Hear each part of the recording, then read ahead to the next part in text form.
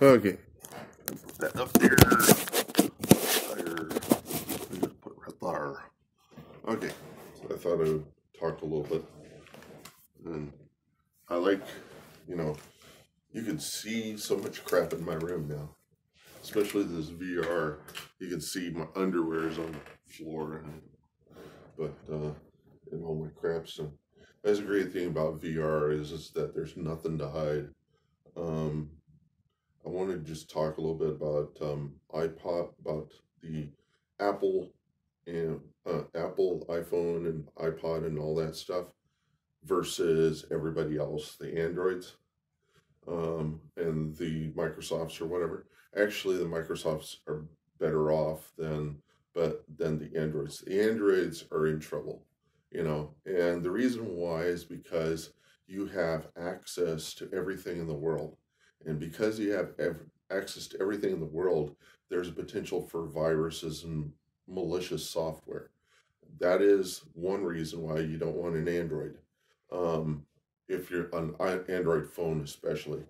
The other reason you don't want an Android phone is because you have to have the default standard phone like the Samsung Galaxy. If you don't have that, then you're not going to get a nice experience with the apps. You're never going to have synthesizers, for instance. I mean, maybe there will be some synthesizers, but they won't be to the same degree as really good and fantastic as what you can get on these devices. And the reason why that is because when developers design for this guy or for the i stuff, okay, they know what's on the device, and because of that, they don't have to try to predict what's there, and so they know what they're designing for. They know just what size the buttons need to be on the screen. They know, and they don't even have to do that. That's all there anyhow. So, they know if they're going to do it for an iPad or if they're going to do it for an iPhone. They're just two different resolutions. There's not a bunch of different resolutions. And they know how to access the camera. And, everything's there. And Android tries to keep up with it as much as possible. But the thing is you're never going to get the kind of apps on the Android that you get on these guys. And these are always going to be better, because the thing is that when you're working with that, it's kind of like a game console versus a PC.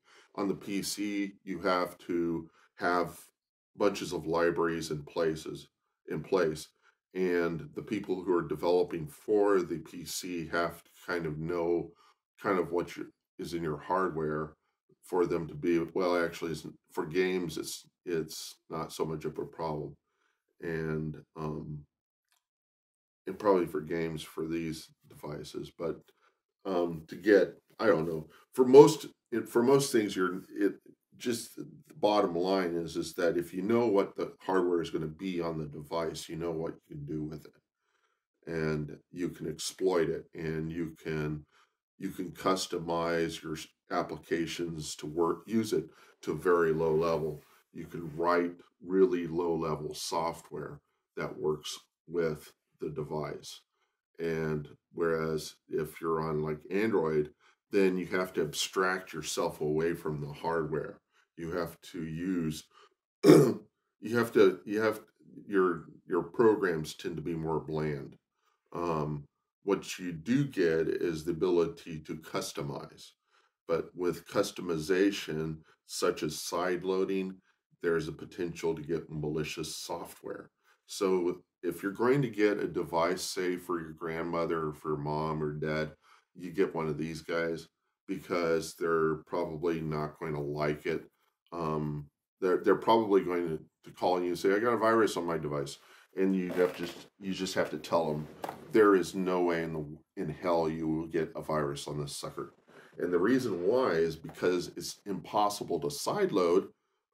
It's next to impossible. You can jailbreak this sucker, and when you jailbreak it, You're basically opening it up to the world. And when you open it up to the world, it's malicious software central. If you're on a PC, the greatest way to get malicious software, pirate it. Pirate software. If you were using torrents or LimeWire or whatever it is to get your software, it is in the best interest of a malicious coder to to to break an application, put their malicious stuff in it, and then distribute it to the world on like LimeWire and torrents. And so you're always running the risk of getting something. And say, well, if I have a virus killer, it'll catch it. No, it won't. Virus killers only catch when everybody's got it. You know, when a great number of people start to have it, and the people who have the virus killers start to get calls that their virus caller is not catching it. So that means that there's still potential for malicious software to really take off. Another thing is that if what hits your device is not a virus, but is instead something like a rootkit, then the malicious coder can come in and use the device, and you wouldn't even know it, and the virus killer is not even going to detect it. Or the people that have got the virus killer is not going to really detect it unless they put special software in place to detect that there's stuff trying to connect out to the internet, or it's going to different places. But the thing is your virus killer is not going to detect it. So the thing is that you just run a risk anytime you try to get something from somewhere that is not some place that everybody goes to get apps.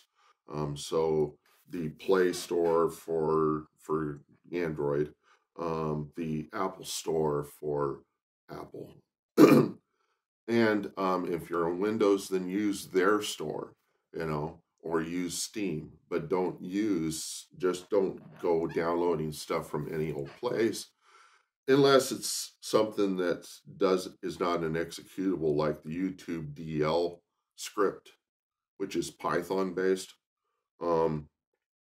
It could still do malicious stuff, but everybody uses it, and you can use it to download videos and stuff. But when I use it on Linux, and on Linux, when I'm using it, I'm not using it as root. And for that reason, there's no way that they can install viruses in my operating system, because the only time Linux lets me install something is whenever I've got root access, or it asks for my password. But the user that I use doesn't have root access, or even if I use the password, I have to log in as root in order to install software. On Windows, all it does is it just says this software wants to install software, and you can make the mistake of just clicking and say go ahead and install. And even when you're installing something that is a program that you want, it might be installing something with it, and you would have no way of knowing. The stuff I install on my Linux box always comes from from a distro usually. And if it is something that's something else, then I know there's a potential, because I'm smart about this stuff.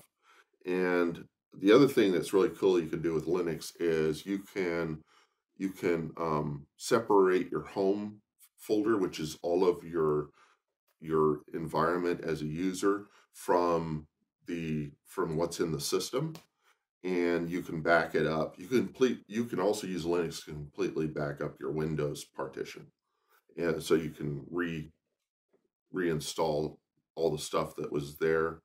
But the thing is that unless you have Linux and you're on Windows, you're screwed, because there's great potential for me to get malicious software. And if you don't know how to use Linux, I would suggest learning it.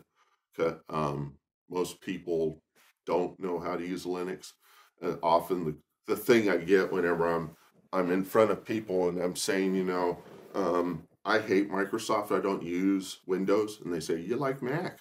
And I say, no, I don't use Mac either. And then they go, but what else is there? And I say, Linux. And they go, what's Linux? And that's a scary thing, because They don't even know that their own, like their Android is Linux. They don't know that their set-top boxes are using Linux. Even their microwave ovens probably using Linux. The Mars landers using Linux. Google, Facebook, all those guys out there, those guys that you're using, they're using Linux. Nobody uses Microsoft anything for servers or for embedded devices. They only use it when they have to play games on a PC. If you look in your PC, you will notice that the motherboard for this sucker right here, the motherboard is that big.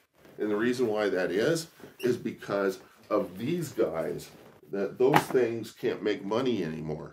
And they have to get really small and integrated so that they can provide a lot of the same stuff without all the gunk that's in these suckers.